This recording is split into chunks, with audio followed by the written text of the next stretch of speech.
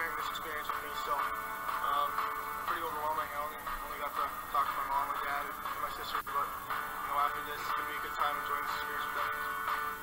Dal Colle's played wing his last 2 years in Oshawa, but he's a big guy who protects the puck well. He's got a tremendous shot and a tremendous release. His first year of major junior hockey, he had 15 goals. Last year, he had 39 goals. So you're talking about a massive amount of improvement for this player. Huge. They brought me in at 16, and they gave me first line minutes as a 16-year-old, which doesn't normally happen. It doesn't happen too often. So can't thank DJ Smith and the entire coaching staff, management staff. I can't thank them enough.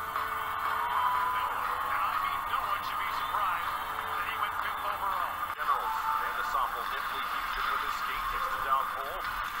Twisting and turning, Michael Dal Colle, back to Vandesommel, back to Dal Colle, to Castle, puts in front, Lindbergh, the tip, Castle scores!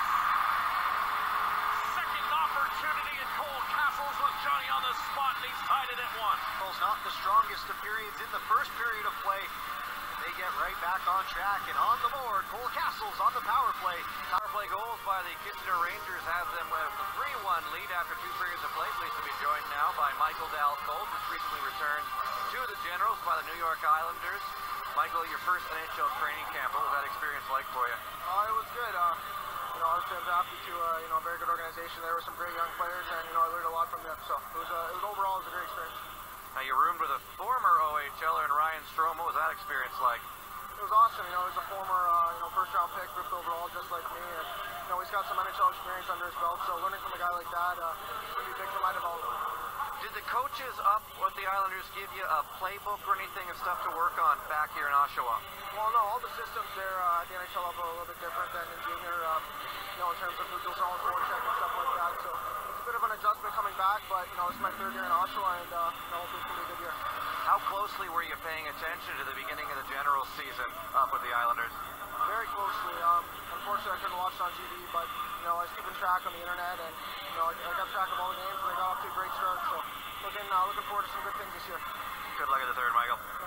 Michael Dal Colle, he's got 1 assist tonight for the Oshawa Generals trail, 3-1. And skates to the middle.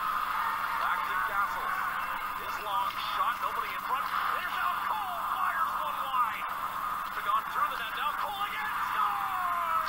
There it is! Michael Dal Colle is back, and he ties the game on the power play. You see the smoke coming off that pucker. The first one nearly goes through the end boards, missing the net. Michael Dal Colle adjusts the sights on the trigger. Game.